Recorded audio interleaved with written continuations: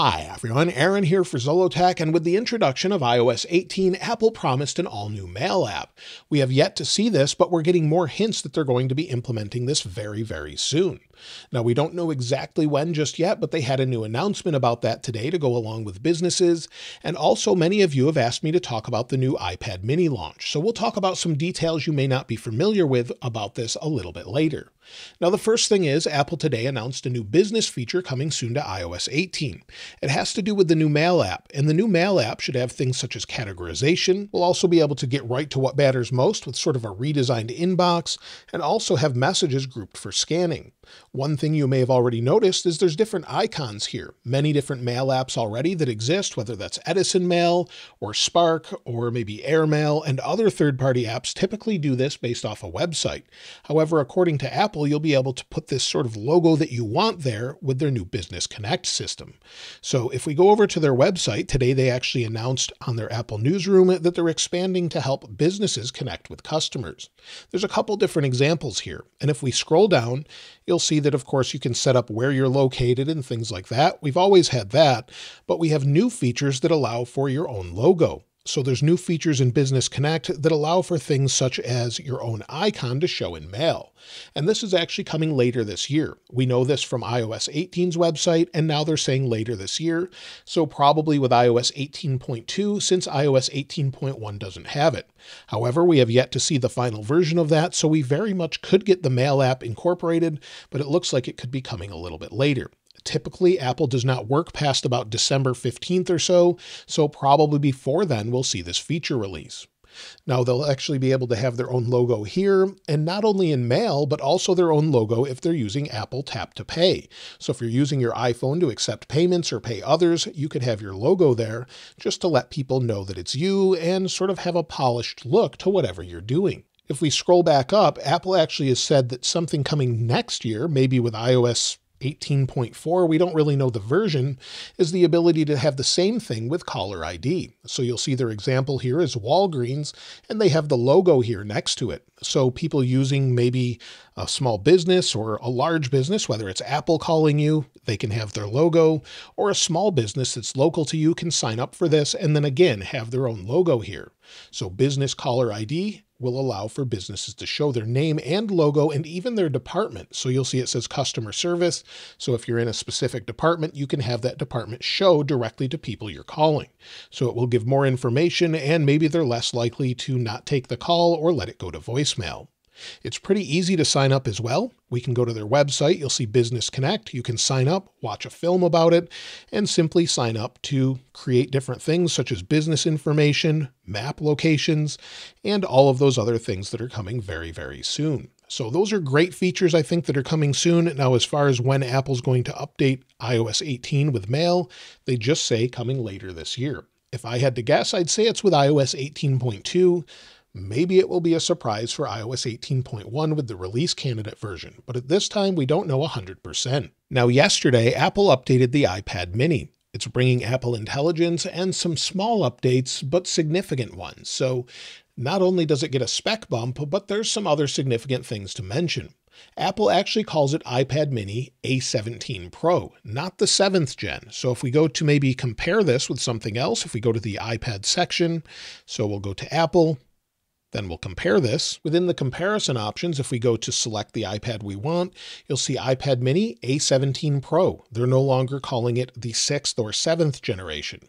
So you'll see here, if we scroll down to mini, we have the 6th generation, but for whatever reason, they're calling it A17 Pro. It's a bit confusing. Maybe they should just call it iPad mini 7. We don't really know, but either way, it looks like they're doing that again by changing the name. Now, when it comes to the iPad itself, well, it's the same price at $499, but with bumped up storage specs.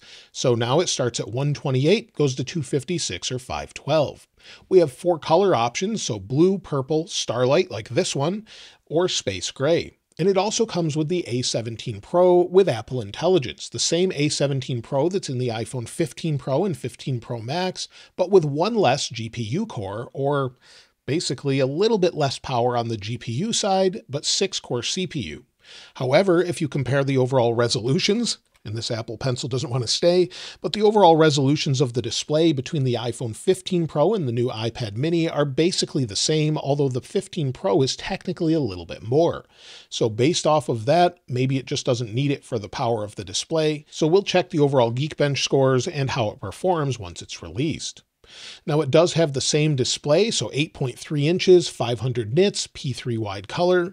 However, they've changed the Apple Pencil support. So it currently supports the USB-C Apple Pencil, or basically you'll need the USB-C Apple Pencil on the new one, or if you want the more advanced pencil, you can use the Apple Pencil Pro. You cannot use the Apple Pencil 2nd generation, so you'll have to buy a new Apple Pencil if you don't have one. So you can either use the USB-C version here or the Apple Pencil Pro. Other than that, you won't be able to use it. Another small detail is on the back of the new iPad mini. Instead of just saying iPad like the current generation, the new 7th generation or A17 Pro version actually says iPad mini.